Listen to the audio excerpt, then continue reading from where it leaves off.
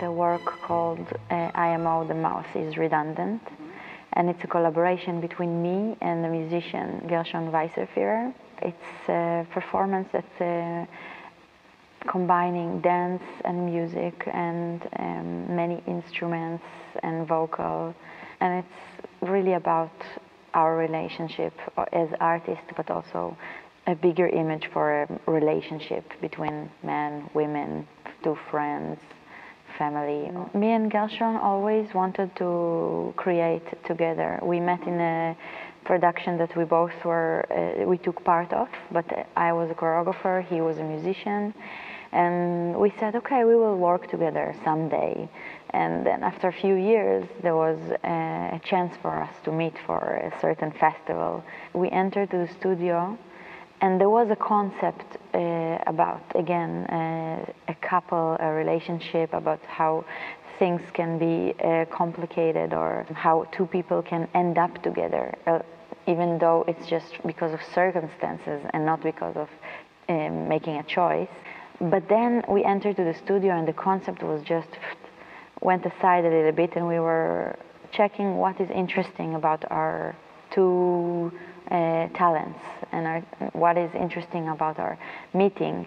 It was just a very interesting research over a few months in the studio of improvisation, and then slowly building materials.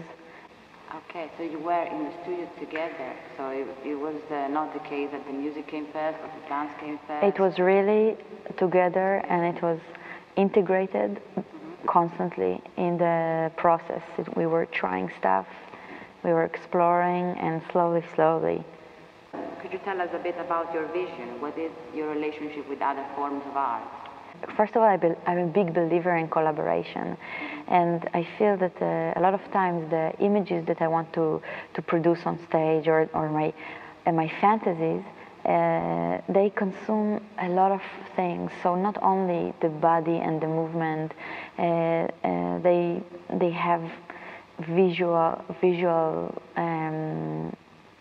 sight. I don't know. It's combining many senses. Smell and how do you say it? Like hearing and tasting, and it's so satisfying to find the full picture, the big picture of what you imagined or what you want to say, and it's much deeper when you, for me of course, if you combine it with the right collaborators, right artists. And it was a really beautiful, again, collaboration also with the people in the theater in Japan, which I worked with before, and then it was 2 years process in order to arrive eventually to the 6 weeks that we worked in Japan for that work. And I worked with a Japanese artist that called Shinji Omaki, which his work was integrated in my work.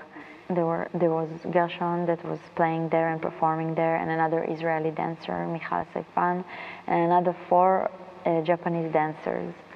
It was very deep and very meaningful for me. It was 2 years that there was research about things that were from my world, but also from the Japanese culture. And it's a very melancholic work, but I was amazed by the people that I was working with, and amazed by the outcome and by the, how to say, support that I had there. Have you got any plans for the future? Are you working on any new projects at the moment? I'm working on a new project.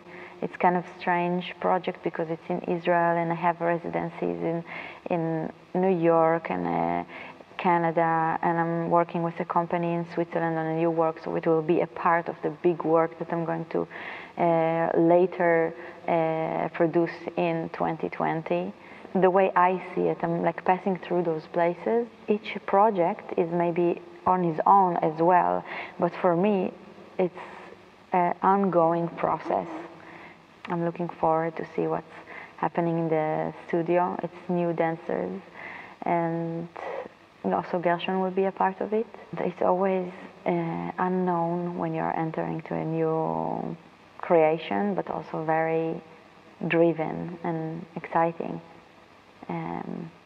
So we'll see.